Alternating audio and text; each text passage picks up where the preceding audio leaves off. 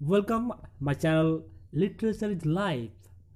Today I am going to discuss about the great poet Alexander Pope, who belonged to the age neoclassical period from 1700 to 1744, and he was also known as the 18th century poet. About Alexander Pope, Dr. Samuel Johnson said that if Pope be not a poet, where poetry to be found? It is said in Life of Pope, written by Dr. Samuel Johnson. There are another there is another great poet, Matthew Arnold, called Dryden and Pope classics of our prose. Here we know about the date of year is 1688. We have to know about the personal life of Alexander Pope. Alexander Pope had tuberculosis which affected his bone. He was only 4 feet 6 inches tall. He had hunchback. He was alienated from the society because he was Roman Catholic. He had physical deformity. Actually, for his belonging to the Catholic, he was removed from the society. Next, he was famous for using heroic couplet. In his writing, Alexander Pope used heroic couplet. You can see heroic couplet in the writing of Alexander Pope. It was the age of Queen Anne. She was monarch, but she did not have any contribution in literature. Pope had no profession other than literature. Actually, Pope only involved in literature. He had no other profession.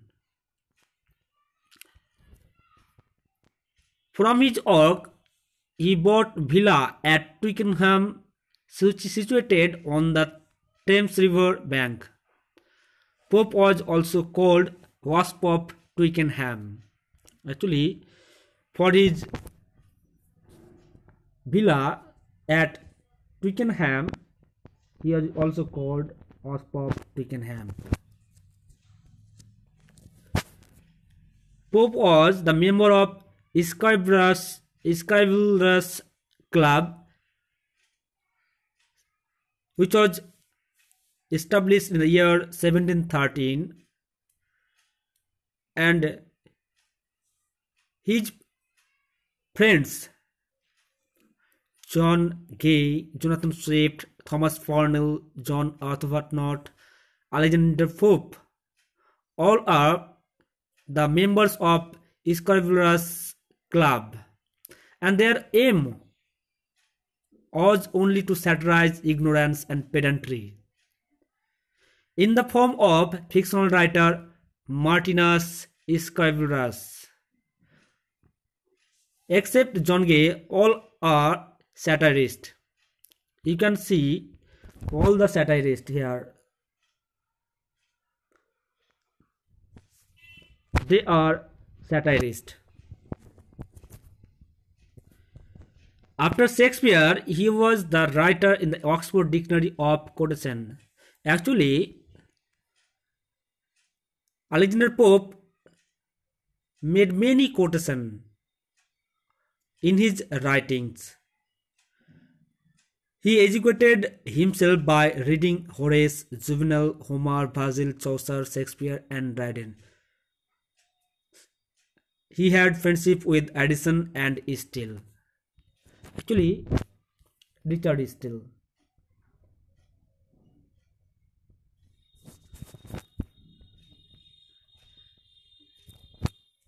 Next, I will discuss about Pope's important works.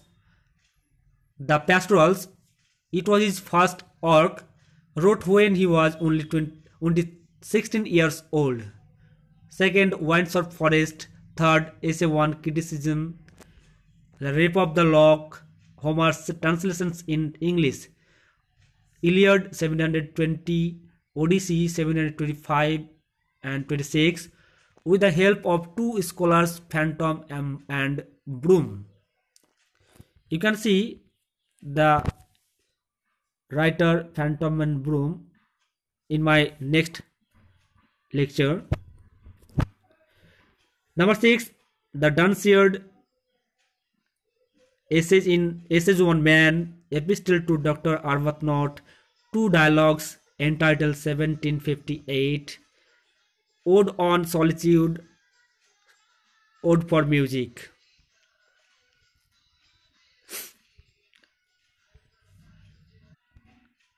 Now we are going to discuss about the writings of Alexander Pope, Epistle to Dr. Arbuthnot, which was written in 1735.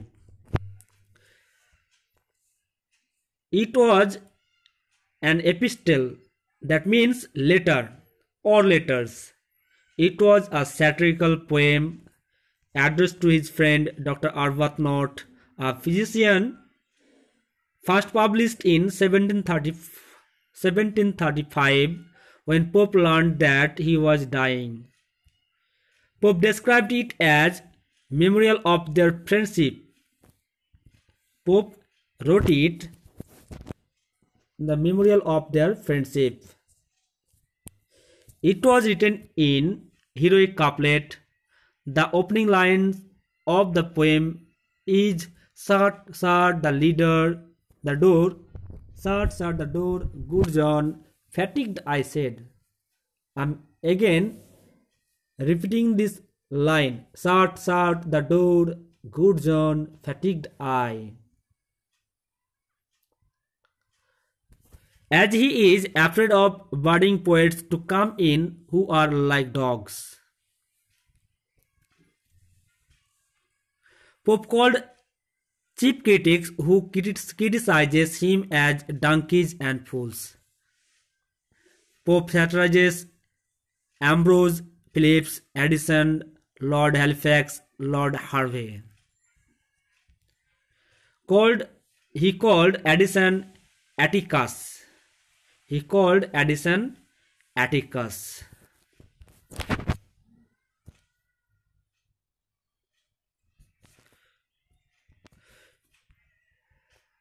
You may see Atticus called to Addison. He is genius, but he wants to dominate literary world. He called Addison coward as Addison attacks many writers, but he fears being attacked by them. Then a notable line, willing to wound yet afraid to strike. Addison context. He called Ambrose Phillips plagiarist. About Lord Halifax, he loved being flattered. He called Lord Harvey Esporus. Esporus is a man who drinks the milk of donkey. He is capable only of killing a butterfly with his wheels. Notable line, who breaks a butterfly on a whip. Lord Harvey context. Next, I am going to discuss about an essay on criticism in 1711. 3 years to complete it. It took 3 years to complete. It is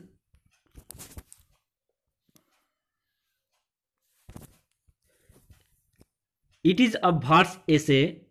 It is divided into 3 parts. In part 3rd, a tribute to Longinus. Quotations.